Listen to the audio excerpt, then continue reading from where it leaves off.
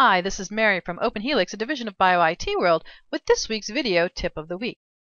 If you're seeing this tip someplace else, please be sure to come back by our blog at blog.openhelix.com for additional details. I'll provide links to the resource I'm talking about today, links to publications associated with it, and so on. So check us out at blog.openhelix.com. For today's tip, though, we are actually going to be turning to the openhelix.com website. We've recently redesigned our website, and I want to show you how to effectively use it to access training materials that will help you to find the relevant resources, learn how to use them, and deliver your research more quickly and more successfully. So we'll turn to openhelix.com in a browser now. So here we find ourselves on the new openhelix.com website, and you can see you have access to our content in a number of different ways. Over on the left side, we've got navigation buttons that will quickly take you to the most important features. We have navigation buttons across the top that will also help you to access the information. And we've integrated more of our content right into our homepage here, so you can see our very popular video tips of the week are available here, as well as other blog content. We also provide links to BioIT World from here as well. But what I want to do is focus on how to get you to access the information that you want in our tutorial materials. We provide tutorials on over 100 different resources because we want you to learn to use bioinformatics resources. You can search or access our content in a variety of ways. What I'm going to do is quickly click the first button here, the catalog button, to give you a kind of overview of the kind of material that we've got. Clicking the catalog button here takes you to a new page with the complete list of tutorials that we've got available.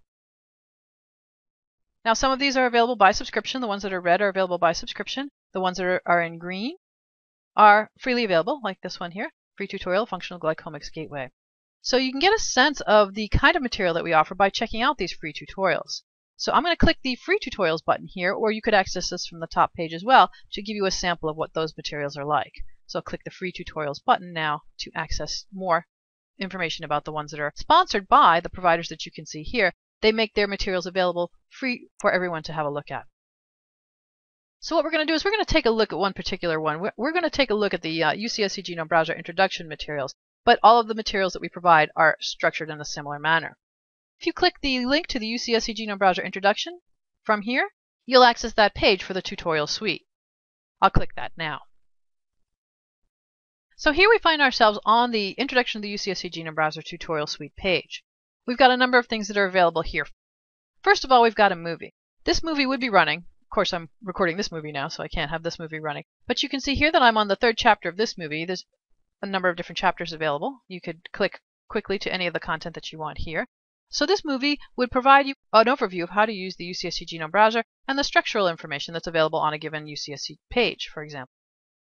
One of the things that's different from our previous site is now you can watch the movie right here. You don't have to click the launch button to do that. However, we still have the launch button available. If you want to see this in the larger original size, you can click the launch button to do that. We continue to make our slides available, so the same material that's available in this movie is available on PowerPoint slides, which you can use to run a local workshop if that's what you want to do, or you can use some of our slides in your existing classroom content if you want to incorporate that as well. You can download slide handouts, so the PDF that's available from these slide handouts are handy for taking notes.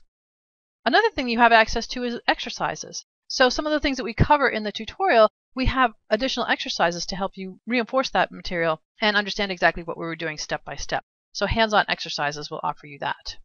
You can also link directly to the website. So from this button here, you could access the UCSC Genome Browser if that's what you wanted to do at this point. After you learned how to do more things, you can go try them out right at UCSC.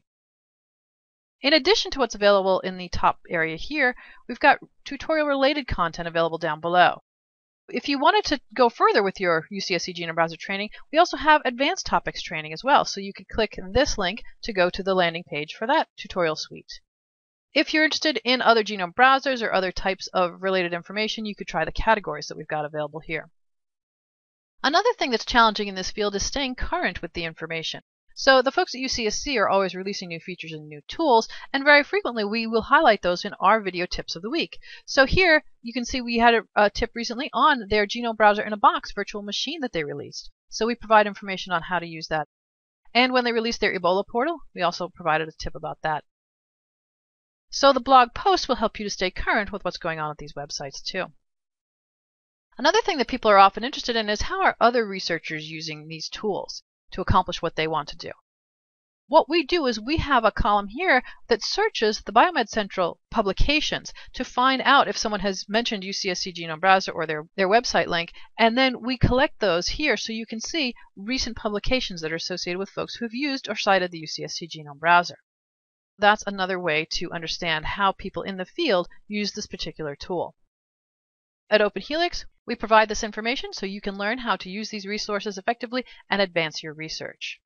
One other thing I'll mention quickly, there's a search option too. And besides the lists of tutorials that we've got available, you may find yourself wanting to search for another tool. I'll just give you one example of a tool that we talked about recently on our blog. We talked about the Aquaria new resource that's just become available recently. If you heard about Aquaria in a presentation or something, you might want to search for information about that. Here, if I click the search button, you'll have access to our blog posts where we talk about Aquaria right here. In addition to that, if we've got video tips available, in this case there are 2 video tips associated with that, we make those available too.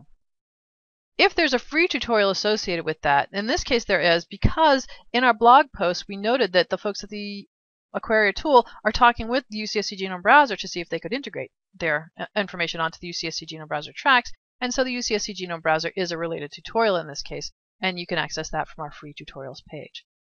The search will give you access to our large database of resources, some of which we have tutorial suites on, some of which we'll have tips on, some of which will be freely available, as you can see here. So if you're interested in learning more about using any of these tools that we've got here, you can check out the numerous ways to access that information. And if you're interested in some of the ones that are available by subscription, you can learn more about how to subscribe from our subscribe button that's available right on our pages. So I hope that gives you an introduction to how to use the new OpenHelix.com website to access the materials that you need to train yourself or to train others so that you can learn how to use bioinformatics resources effectively. Thanks very much for your time.